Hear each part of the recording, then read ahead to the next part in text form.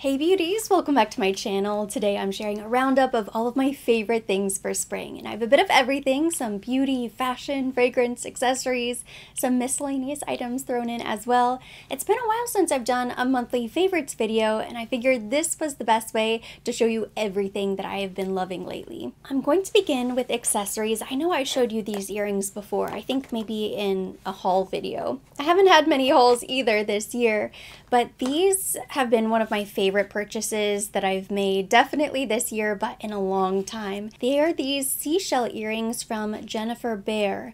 I remember I told you the story. I saw these in one of those Instagram ads, and I very rarely succumb to the Instagram ad, but they just followed me everywhere because I probably clicked on it a couple times because they're beautiful, so they lured me in. I did a quick Google search and I was able to find them on the Farfetch website, and they were on sale, which was even better. So they're still pretty pricey for costume jewelry, but they're high quality, you can tell, and they are even more beautiful in person. These are statement earrings, so you can wear them with something a little bit more basic, more casual, and then this becomes the focal point of the entire outfit. Or you can wear them dressed up, especially in Miami if you're going out for a night on the town, something tropical where you're wearing a really beautiful dress, and then these earrings are just the cherry on top. Anytime there's an opportunity to wear them, I wear them. Next we have the perfect, most ideal pair of spring-summer sandals, and they are brand new. They're still in the box, but I'm counting them because I did try them on already and I walked around the kitchen, so I know they're comfortable. This was a purchase I made on sale from Saks Off 5th. Every once in a while I will open their emails, and they had a sale on designer shoes but then an additional discount, and that's really the only thing that will make me jump because I haven't been shopping lately. I haven't been in the mood, but also there's nothing that I really need. My last pair of everyday sandals need repair, so I was in the market for something else I could wear in the meantime, and I thought these would be perfect. Go with everything. They're light, they're comfortable. They're from Alexander Bierman. I would say I'm pretty hard on my shoes only because if I find something that I love, I'm gonna wear it into the ground. I'm going to wear it until I cannot wear it anymore, and I think that's the best way to do it, especially if you're going to invest in a higher quality pair of shoes, something that you could theoretically get fixed and take to a cobbler. You want to be able to get your money's worth and get wear out of them. And I didn't have anything that was white. I like that it has the leather upper part, so that way it's going to kind of mold to your foot a little bit. And it has more of a block heel. I like height. Whenever I'm going out, I very rarely, if ever, wear flats. I'm 5'4", I'm not incredibly short, but I don't know, there's just something that gives me that boost of confidence when I put on some sort of heel. Doesn't have to be a pointy stiletto, but I gotta have something. But especially down on the beach, whenever there's events, you never know if you might actually have to step in the sand. It's nice to have something that's either a platform or just a block heel. So that way it will be a little bit more comfortable. I want to say these were listed at 3.5 inches. So nothing outrageous, but they will make your legs look a little bit longer, you know, if I wear these with a sundress or a flowy skirt, something that's very easy breezy, effortless. I could even throw these on with pants, white denim, and a cute top for brunch, fancy shorts, basically anything. Any outfit that I would wear spring summer can be worn with these shoes, just about. Let's see, is the price listed? So originally they're $600, and this little price tag right here says $238, but then I got an additional discount, so I definitely paid under $200 for them, but full price they're $600, so I think that's a pretty good deal. And like I said, they're high quality, they feel really comfortable, and they're going to go with absolutely everything.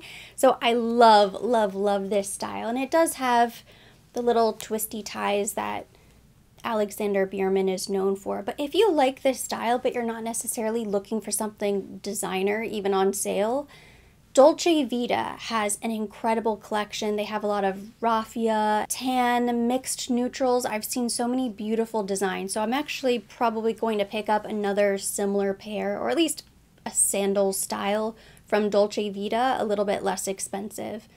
Actually, full price, they're probably the same. as these. Now I really want to get into some fashion pieces, including this beautiful silk blouse that I'm wearing right now. This is courtesy of Lily Silk, who has sponsored a portion of today's video, and I love working with Lily Silk because they have the highest quality silk pieces at affordable prices, but the styles are really classic, timeless, and they kind of go with any wardrobe. For example, this beautiful navy and white striped blouse, I love this because it feels really lightweight and silky on the skin. It's very cooling for the hot weather, but I think this looks a little bit nautical. It's very chic. This is one of their new styles for spring, and I love this style so much. I actually have it in 2 different sizes. This is the extra small that I'm wearing today, and it would pair beautifully with a pair of white silk trousers, white denim. You could tuck it in, leave it tucked out. White shorts, I think this would be beautiful. I also really love pairing an oversized button down like this with a swimsuit as a cover up. And then we have this beautiful bright orange scarf dress. This is another one of their new styles for spring. I wore this recently to an event in Palm Beach. The event was a private dinner hosted by the founder of Nest Candles, Laura Slatkin, at her beautiful home. So I knew I needed to dress up, but I also wanted to take into account the heat. I wasn't sure if we were going to be indoors or outside. It was a little bit of both, and this was truly the perfect outfit to wear because it was so flowy, it didn't stick to the body, and these colors, it's just such a standout knockout dress. Of course, we have the classic silk pajama. These feel so soft and heavenly on the skin. I wear mine all the time, and nobody does a silk pajama better than Lily Silk. In fact, they've done several collaborations lately where they have these gorgeous floral prints just like this one. I actually think this would also make a beautiful swim cover up as well. Looks very glamorous over a swimsuit, but as a PJ, it does not get more luxurious than this, and I think a perfect pair of silk pajamas would be a great Mother's Day gift as well. Especially in this packaging, it's so stunning. I saved one of the boxes so we could open it together. This might be one of their most beautiful prints that I've ever seen. How beautiful is that? So this is the silk sleep shirt, and then here is the silk pant. These are truly the most beautiful silk pajamas. You cannot convince me otherwise. The colors, the texture of the fabric is so luxurious. This would be such a beautiful gift. I love finding new ways to style these Lily Silk pieces. Their new designs are incredible. I love the burst of color this season, and I will make sure to link all of my favorites down below in the description box so you can check them out. Speaking of Nest, everybody who attended the event last week received this incredibly generous, very heavy goodie bag filled with some of the most delicious smelling candles, including the new Alfresco collection from Nest, which is really beautiful. So I want to share everything that's inside with you. Here we have one of the crowd favorites. This is the Wild Mint and Eucalyptus Reed Diffuser. This is from the Rattan collection, which I believe launched last year. Those pieces look so beautiful. They were displayed all throughout her home, and I think I have a couple. Now that I've seen them styled, I feel inspired to display mine as well. This is the Wild Mint and Eucalyptus Scented Candle, also part of the Rattan collection. And if you're not sure what I'm talking about, let me go ahead and unbox this one so you can see. Usually I think the Nest candles are pretty minimal in design, but these come with this beautiful rattan holder. So it just looks very classy. It's very Florida, very Palm Beach. Ooh, and that smell.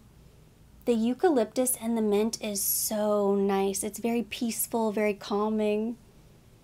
I feel like I'm at a spa. And now we are getting to the Alfresco collection. This is white tea and rosemary. Very beautiful. They naturally help get rid of the bugs and the mosquitoes, like a citronella effect. And then when you burn the candle through and you're finished, you can use the vessel as a planter. Or you can put flowers in here and just use it as a vase. So it acts as a decorative piece as well. So this is the giant 5-wick candle, again, perfect indoor or outdoor. This was used as a centerpiece on all of the tables, and inside there were flowers, and it looked absolutely beautiful. I would have never known that it was previously a candle had she not explained it to us. So that is the beauty of this Alfresco collection. And now we're getting into some beauty favorites. It's that time of year that I start to take my sunless tanning very seriously, and this has been my go-to combination. This is from Loving Tan. This is the 2 Hour Express Deluxe Bronzing Mousse. I have the shade Dark, And it does get darker than this. I think they have an ultra dark as well as a platinum. The biggest difference between them is really going to be, yes, the intensity to some extent, but it's the undertone. So I don't remember if it's the ultra dark or the platinum. One of them says olive undertone. I find the dark to have more of a warmer, more reddish undertone, which is actually a more natural tan on me, because when I do tan naturally, that's the type of tan that I get. If you have olive skin, then you might want to go with the ultra dark or the platinum. Probably the ultra dark. I think the platinum is maybe for bodybuilders. But once you do your mousse, and you can leave it on for 2 hours and then rinse it off if you're in a rush and you just need a little color. But I like to wear this overnight, so I'll let this sit as long as humanly possible, 8 or 9 hours, and then it is fully developed. And what I'll do is I'll wear long loose clothing, so a pair of pants, a long sweatshirt that I don't mind ruining, that way it doesn't get all over the bed sheets. This does have color to it, so it will stain your sheets if you're not careful. But because the mousse is tinted, you can see where you're applying it, so you can make sure that it's going on evenly, it's not streaky, and the mousses that are completely clear just aren't going to get you very tan. That is a lesson that I've learned the hard way. I purchased almost every single luxury sunless tanner available. I tested them all a couple summers ago, and the clear mousses just don't work as well. So you need something with a dark tint. It's just the way it is. So when I like to be really tan, I like to go in with this. I'm not playing around. And then to add a little extra color, or to maintain between sunless tans, they also have the Deluxe Gradual Tan. This smells incredible. It looks beautiful. It also has a light tint to it, but I can wear this daytime and it doesn't get all over my clothes because you really don't have to apply a lot. It's going to moisturize the skin, so it helps to keep it nice and hydrated, so it keeps the tan nice and even, but it also has that really nice buildable color. So this is kind of the perfect marriage whenever you want to go from 0 to 100. Not only do you need a mitt, but you need the back attachment. This has saved me. If you don't have anyone to help you tan, this is the only way you're going to get those hard to reach places on the back. You can see mine is stained and the foam is even starting to peel a little bit. It's probably time for me to get a new one, but this is just the most genius invention for tanning. And this right here is the other essential tool. I use this every single time I do my hands. This is just an old makeup brush. I think this is an old rougher brush. I certainly wouldn't recommend ruining one of your good makeup brushes, but if you have an extra, or you want to go to one of the drugstores and pick up a very cheap brush, using this to tan the hands is a game changer. And I know one of you made this recommendation to me and it just changed my world. I kind of thought, oh, I'm sure it'll work, but it's not going to really make a huge difference. No, it is the difference. If you have really bad sunless tan hands like I used to have every single time, it's because you need a little makeup brush. So what I'll do is I'll take a little extra mousse and I'll just kind of paint it on. You can get all of the little crevices all around the hands, and then you want to blend around the palms as well. Anytime I use the makeup brush, no more crazy hands. You can also use it on the feet as well. My feet always look a mess. Nobody sees my feet. And I almost forgot, but if you like to take things to the next level and add a little shimmer, this is a beautiful body cream. This is the Bronze Shimmer Luminous Cream. This gives you instant color and a little luminosity to the skin, which I think is beautiful, but it does have color. It will transfer if you're not careful. This isn't part of my tanning routine, but if I'm going out for the evening or if I have an event, I will also apply a little bit of this on my arms, on my shoulders, anywhere that's not directly touching clothing. And you want to be careful. If I was wearing a really nice fancy dress, something dry clean only that I didn't want to stain, then I would just skip this part. It also helps to even out the skin tone a little bit, but it is very dark, so a teeny tiny bit is all you need. It has a very bronze coppery tone to it. So beautiful. I received quite a few comments on my nail color recently, and I wanted to share with you because it's probably not what you would expect. It's this beautiful, kind of cool, neutral, taupey nude, I guess I would call this color. It was an impulse buy from Sally Hansen. This is the Insta-Dry nail color in the shade 203 Buff and Tumble. I just happened to be running errands. I think I was at Target or something like that, picking something up, and I had chipped my really fancy nail polish. I have been wearing Tutul from Christian Louboutin, and I knew I needed to film something later on. I was creating content. I thought, okay, what can I buy really quickly so I can just paint on top and fix all of the chips? and I found this. I thought it was such a pretty color, and I remember now why I love these so much, because they really are so fast to dry. So I've been doing 2 coats of this, and then I top it off with like a clear gel coat that's also pretty quick dry. But I love this color, and the manicure lasts about a week. I would say quality wise, it's the same as the Chanel or the Louboutin nail polish. I can generally get almost a full week out of my nails before I have to repaint them again. And then I do have a few other pieces of makeup to share. I know after the Sephora savings event, everyone might be feeling a little inundated with Sephora recommendations, but I have a few standouts here, including this new Too Faced Born This Way Healthy Glow Moisturizing Skin Tint. I've been wearing this almost every single day, just about every single day ever since I tried it, and I love it. It is so thin and lightweight. I love that it has the SPF 30, but I love the finish. Anytime I see moisturizing skin tint, glow, luminosity, it always freaks me out a little bit because I'm afraid it's going to end up being a greasy mess and I'm gonna look like I have an oil slick on my face. But this has a pretty natural to natural matte finish, which for the formula, I think it works out perfectly because it makes it a little bit longer wearing and makes it a great foundation to be outside, especially in Florida with the heat and humidity. I love the fact that it has SPF 30, although I wear such a thin amount. Probably not getting the true benefit of the SPF 30, but I usually layer this on top of something else with sunscreen anyway. But I just love the way it evens out the skin tone. It feels really lightweight. Even when I apply every other step, every other part of my makeup process, it doesn't look like a makeup mask at the end. I absolutely love my Water Fresh Complexion Touch from Chanel, but I am almost done with that little bottle, and I would use that every single day if I could, if it wasn't so expensive. But on days that I want to switch off from that, I've just been using this because it kind of fills the same purpose. They're very different formula-wise. The Too Faced is a great alternative on a daily basis. This looks more like makeup on the skin, even though it's very sheer. These Armani blushes are definitely a favorite, especially this one. I'm wearing it on my cheek today. This is shade 50. I think this sold out. It might be back in stock, but I love both of the shades I picked up. This one right here is 40. It's more of a bright coral. Gives that natural sun-kissed, a little bit sunburnt look. The formula is so silky and smooth and great color payoff. Another beautiful product from Armani. I knew I was going to love them, and of course I do. I think everybody does. And then I have 2 other palettes here to mention. This one's for the eyes, this one is for the face. I love both of them. This one is an eyeshadow palette from Lancome. It's the number 18 Nude Sculptural palette. I picked this up when they had a gift with purchase from Bloomingdale's a couple weeks ago, and I love it.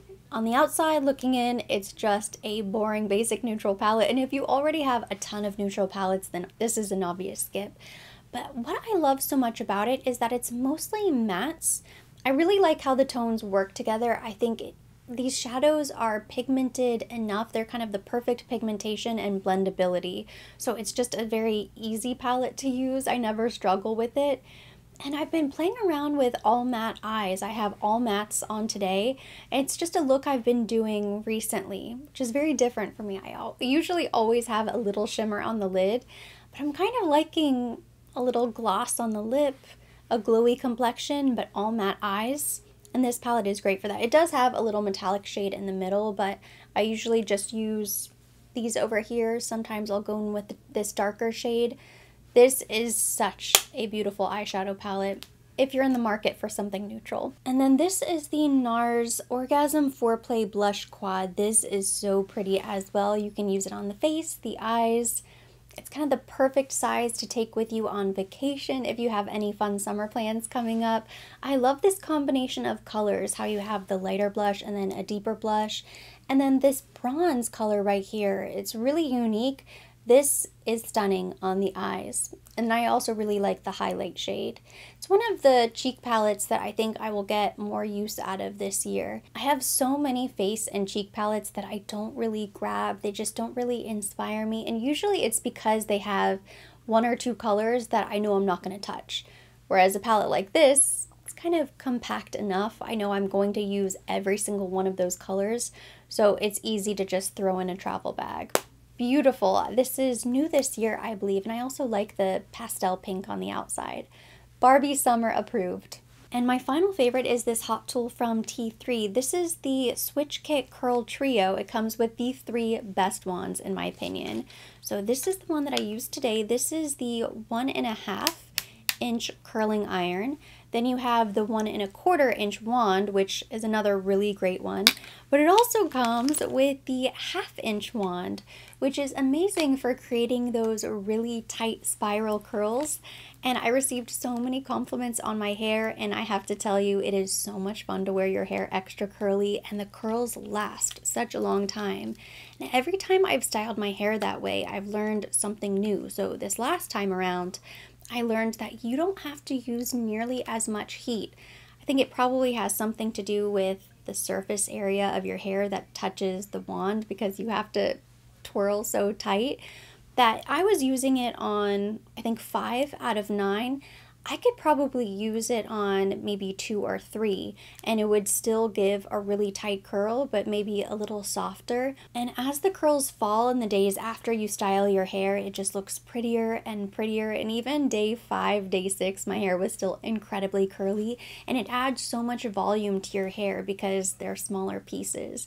So this is going to be my summer hairstyle. I'm still playing around with different curly ways to wear my hair, but I love this. This is like a Shakira in a hot tool. And then these wands give you that loose, beachy wave that is really popular. Between the 3 wands that you get with this little kit, you kind of have everything you need to curl your hair. You can do something really tight, very loose, everything in between. I do have an ongoing promo code with T3. It's ERINLTK. It's 20% off all the time. So if you are in the market for any hot tools, hairbrushes, whatever you need from T3, you can always get 20% off with that code ERINLTK. I do actually have one more favorite to share, and this is pretty random. I don't usually review my camera equipment, but this camera has been so popular lately, and I've had it for a while. This is my vlogging camera. It's the Canon G7X Mark III. I never used to love it because for video, I find the autofocus to be pretty slow. I struggle to vlog with this. I've been using my iPhone actually a little bit more, but I saw people raving about this on TikTok for taking Instagram photos.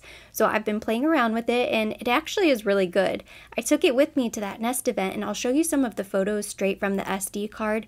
They came out looking so pretty for Instagram. The key is to force the flash in every photo, so I use this on the P mode for photo, and they look really great. I can't believe I've had this for so long and I never used it for photos. I think it's a really great investment for anybody who's looking to get into content creation or to start vlogging.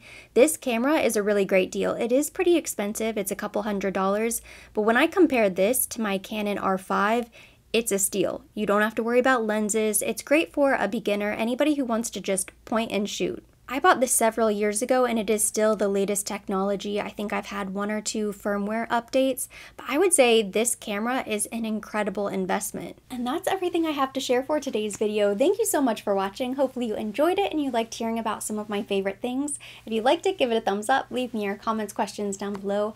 I love hearing from you, so if you have anything fun and exciting to share, drop me your favorites down below in the comment section. We'll keep the conversation going there. As always, I will be linking everything mentioned. Everything on my face will be listed down below in the description box for your convenience.